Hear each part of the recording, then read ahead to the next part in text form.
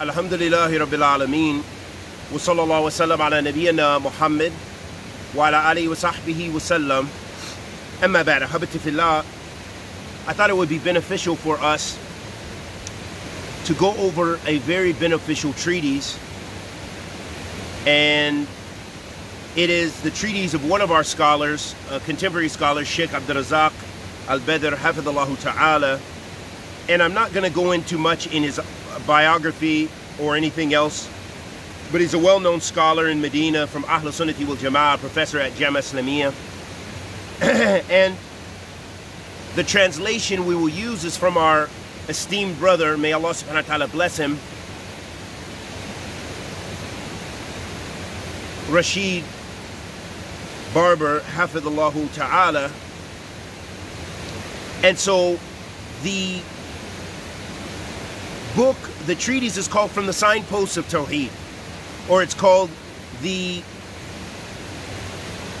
From the Signpost of Tawheed. And it's a very beneficial treatise. We're going to just go right into it because there's a lot of material. It may take us time, but that's okay.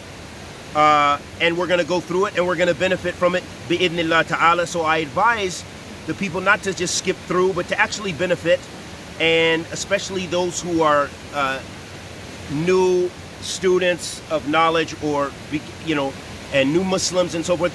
We're going to try to make this beneficial for us. So he begins in the introduction, and we're just really going to highlight the treatise. We may not read every single word and go through it, but we're going to highlight some of the most important things of the treatise and give it a. And so we could say this is a study from this book.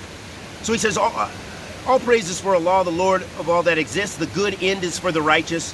I testify that none has the right to be worshipped except Allah alone, who has no partners, and I testify that Muhammad is a slave and messenger. Sallallahu alayhi wa ala alihi wa sallam. Amma ba'd. And he says, indeed, Tawheed is the beginning of the religion and its end. Its inner core and its outer shell. And it is the beginning and end of the call of the messengers. It is the meaning of the statement, none has the right to be worshipped except Allah. This is the Miftah al-Jannah, the key to paradise. Due to it, the creation was created, the messengers were sent, and the books were revealed. By the way of it, the people are divided into believers and disbelievers, blessed people of paradise and wretched people of the fire.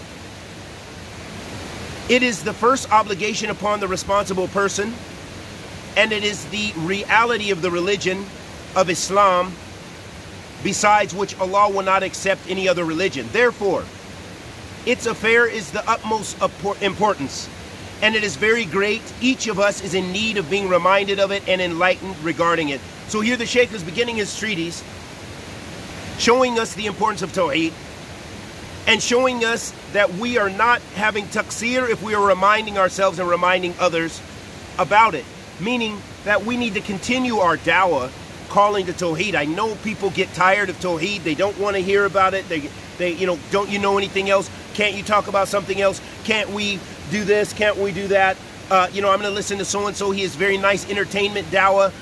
Whatever the case may be, that there's no doubt this is about the most important affairs that you could know about. Because this has to do with your paradise and your hellfire. And we seek refuge in Allah subhanahu wa ta'ala from the hellfire. So he says, within this treatise, From the Signpost of Tawheed, is a clarification of the beacons and signposts of Tawheed by the way of the following issues. The first issue, the characteristics and Tawheed and its virtues. The second issue, the definition of Tawheed and its reality. The third issue, actualizing Tawheed and perfecting it. The fourth issue, the nullifiers of Tawheed and that which makes it deficient. The fifth issue, the source of Tawheed and its origin.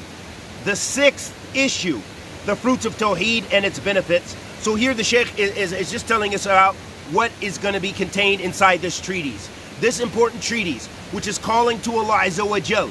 As our Imam Muqbil bin Hadi al-Wadi'i, Allah yarhamuhu, said, when he was talking about the nature of dawah, and he was talking about the most important dawah, which is the dawah of Ahl Sunnati wal Jama'ah. Not the dawah of Ahl Bid'ah, wa Zandaqa, wa Ilhad, wa Kufr, wa Bid'ah, and all these other various categories. But we're talking about the dawah to dawah ila Allah subhanahu wa ta'ala.